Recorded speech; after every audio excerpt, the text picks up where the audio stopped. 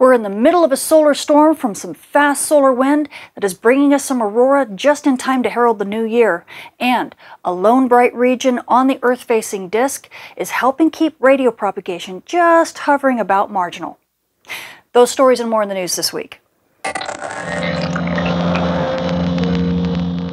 The sun is ringing in the new year early with a solar storm that has brought aurora over many parts of the world. It's all come from this coronal hole that we are very familiar with. This thing has made more trips around the sun than I think I have. It's been with us since basically August, so this is like the 6th time that it's brought us a solar storm. It has now rotated into the Earth strike zone and it's sending us some fast wind that has bumped us up to storm levels. Now, we won't continue seeing storm levels for all that much longer, but we will continue to feel its effects easily over the next few days and maybe even over the next week as things slowly calm down. It's kind of hard to tell. But even on its tail, we have another coronal hole that will be rotating into the Earth strike zone in about 10 days. Now, it's not going to give us as strong a storm, but it could bring us a little bit more aurora, especially to high latitudes. Meanwhile, we have a lone bright region on the Earth-facing disk right now.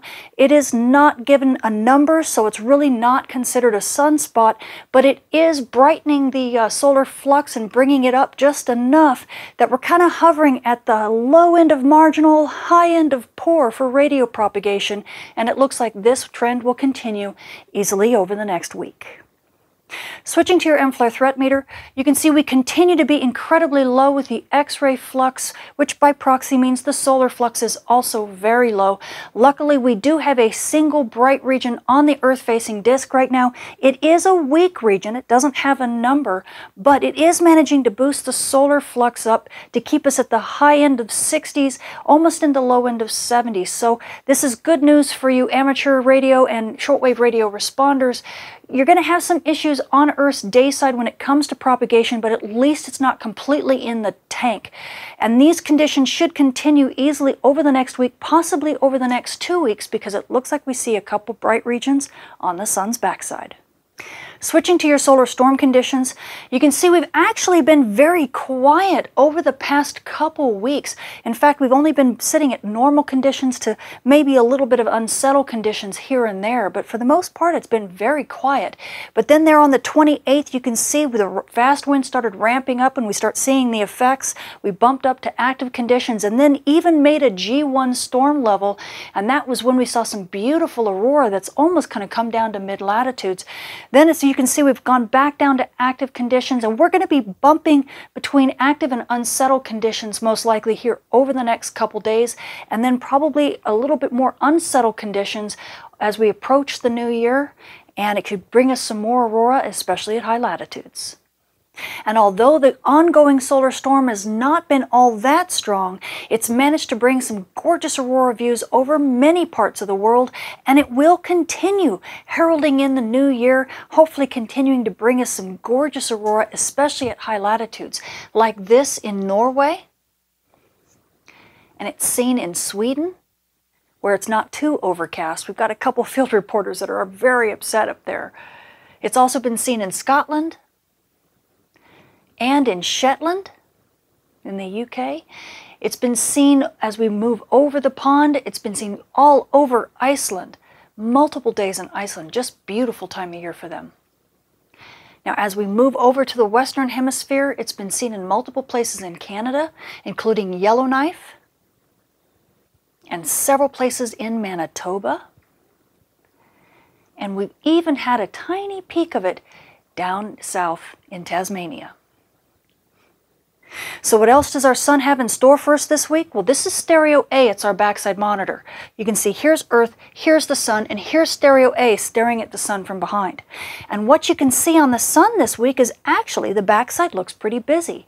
In fact, we had a solar storm launch right there on Christmas Eve. It is a backside launch, and unfortunately the region and where all that activity was has since died out. So as it's rotated into Earth view, there's basically nothing left.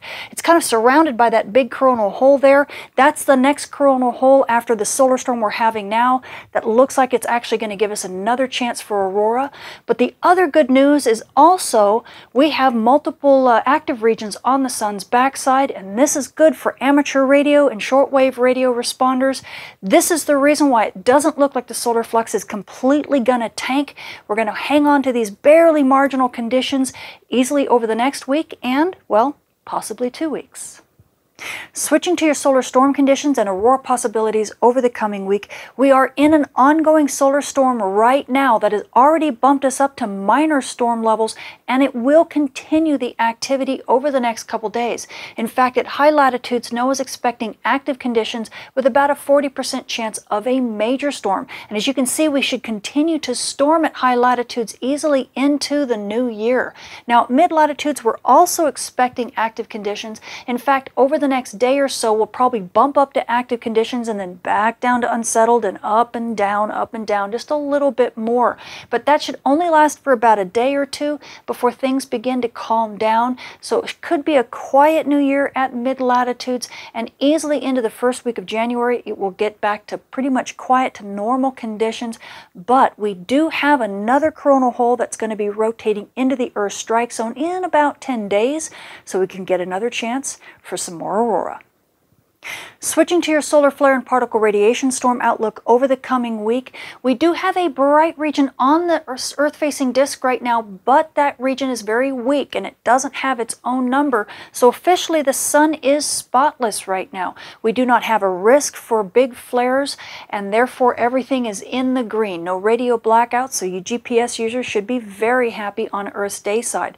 Now, amateur radio and shortwave radio responders, this bright region is actually boosting the solar flux just a little bit. So even though this says that we're in the high 60s, you should get a little bit of propagation right now, and these conditions could easily last over this week and possibly into next week as some new regions rotate into Earth view.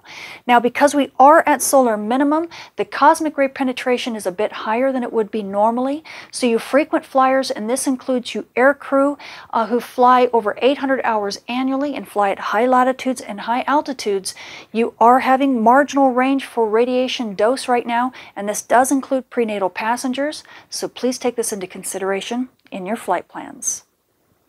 So the space weather this week has gotten very exciting. The sun is ringing in the new year early with an ongoing solar storm that has brought us some gorgeous aurora over many parts of the world. And this storming will continue, especially at high latitudes, over the next couple days, and it just sets a magical tone for 2019.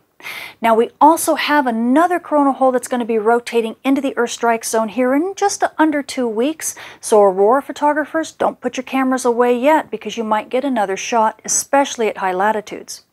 Meanwhile, we also have a bright region that's crossing the Earth-facing disk right now, and it is managing to boost the solar flux just a little bit.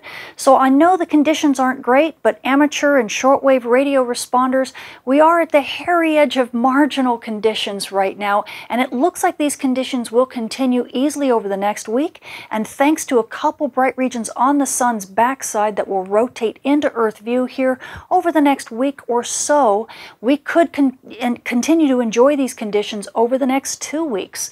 So that's something to be happy about. And now, GPS users, well, the current solar storm that we're having is actually a bit strong, so especially on Earth's night side, near the aurora and near the dawn dust terminators, you might have a few issues, so be sure to stay on your toes. I'm Tamitha Scove. Thank you for watching.